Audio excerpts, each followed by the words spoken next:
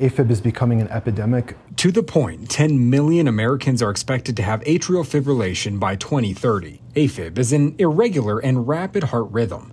So is AFib not only affecting your heart, but it's also hijacking your peace of mind? Not to worry, you're not alone. It's time to take it back. So living with AFib is already tough enough, but when you add in anxiety and stress to the mix, it just feels downright overwhelming. So today we're going to talk about how you can manage your mental health, ease your anxieties, also just regain some sense of calmness and peace. So before we dive in, I do want to make sure that to let you know that this information is purely for educational purposes only, and these are from my personal experiences. Also, please follow medical advice from your doctors. With that being said, let's jump right in. So let's start off first thing first. Why does AFib make stress and anxiety much worse? So it's actually a bit of a cycle, right? Your heart starts beating irregularly, and all of a sudden your brain starts to say, hey, something is wrong.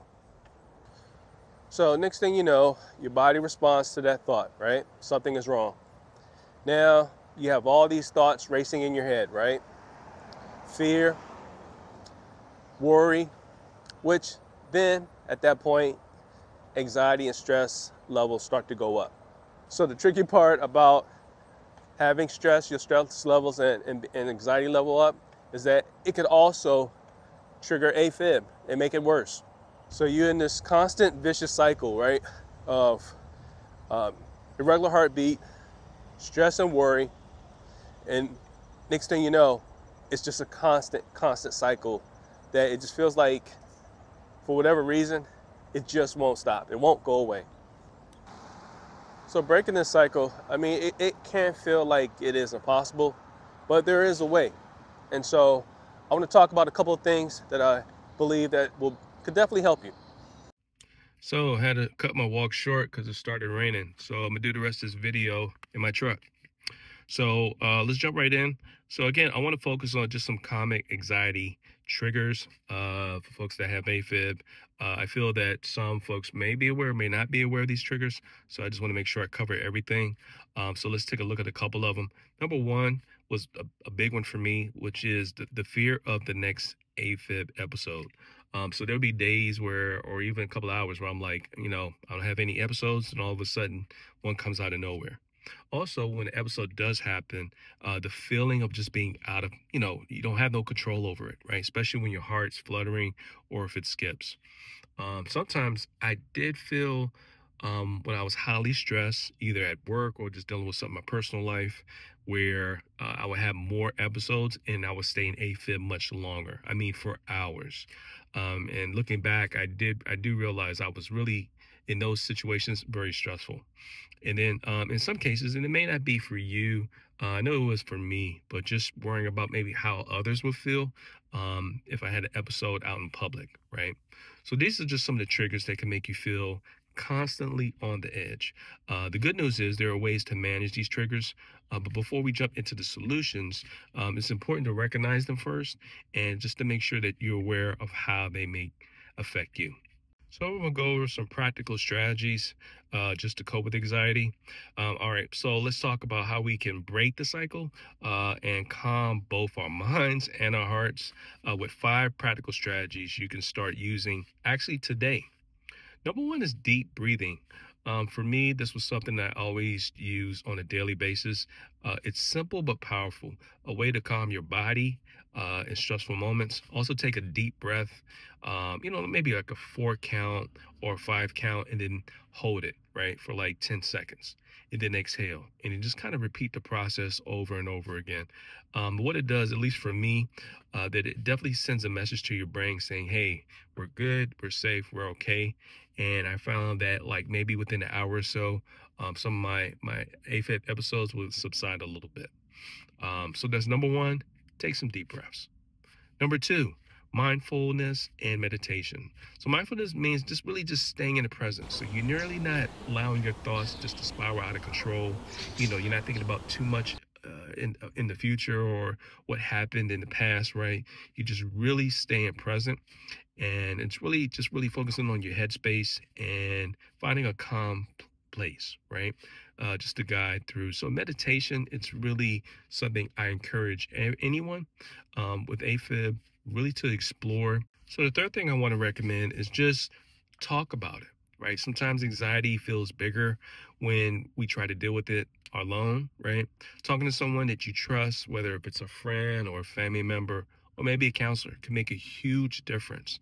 Just let them know how AFib affects you, your emotions, and it's just not about your heart, right? So number 3, talk about it. Number 4, stay active, but gently. Exercise is great for both the heart and the mind.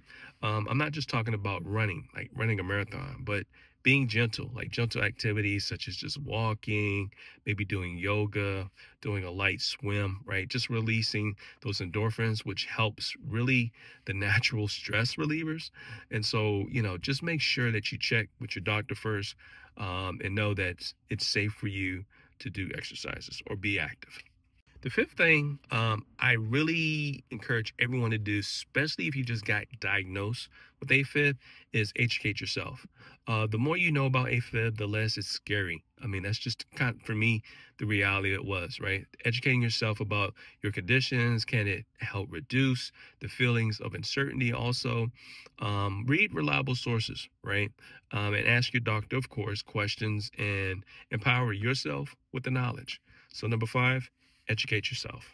When would be, I guess, a good time to ask or seek professional help, right? Sometimes anxiety can be too big to handle on your own. If you find that your anxiety is interfering with your day-to-day life, right? You can't focus at work. This may be a good time just to talk to a professional. There's absolutely no shame in reaching out for help, whether that's a therapist or a counselor or even your doctor. All right, so I want to kind of recap. I want to keep this video short and brief. AFib and anxiety can create challenges or challenging cycles, right? But there are ways to manage both.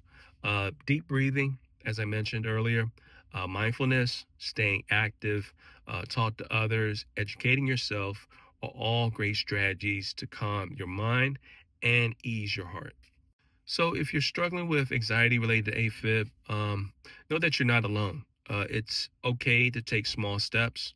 It's okay to ask for help. Managing anxiety takes time, but every little step brings you closer to feeling more in control. So what's the next step, right? So number 1, I'm actually going to leave a link below the video here, pinned in the first comment, and I want to give you my 10 top foods to avoid when you're having AFib. I feel that nutrition is a big part of managing and controlling your episodes.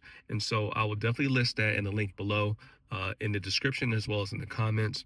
Also, there I've also attached some additional resources if you really want to approach AFib more in a natural way. Now, for me, I had to use medication and also some natural remedies. But again, everybody's different. And so for me, I want to make sure you have that information. And again, the link will be below in the description. So also I want to encourage you to take a step towards better mental health by at least trying one of the strategies that we talked about today. And if this video was helpful, hit the like button so more people can find out about AFib. Don't forget to also subscribe for more insights on living well with AFib.